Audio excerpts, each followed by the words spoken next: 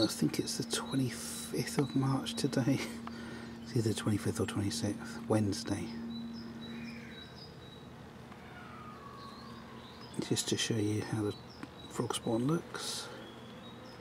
You can see some of those little black dots do look very slightly stretched from the shape they started off as, so they are growing already. Let's see if I can get slightly closer. Do you see what I mean? They're not just tiny circular black dots anymore. They are growing, they are stretching into little tadpoles already. It's a very quick process, just to give you an idea of the difference. Look at the shape of those black dots there. Now look at the shape of those black dots. Do you see what I mean? They start off perfectly circular black dots, and then you can already tell some of those are changing shape.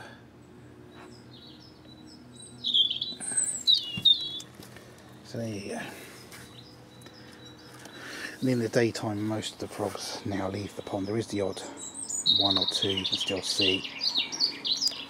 I've got so much sun on my screen I can't. There you go, there's one just to show you that not all the frogs leave the pond in the daytime, but most of them do now. They've gone to get food.